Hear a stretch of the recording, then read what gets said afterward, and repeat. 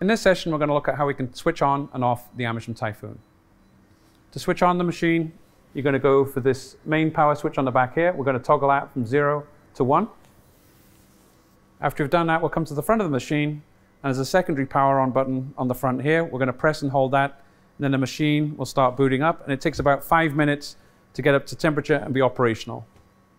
To switch it off, we're going to do the reverse. We're just going to press on this secondary button for a couple of seconds. It will start powering down.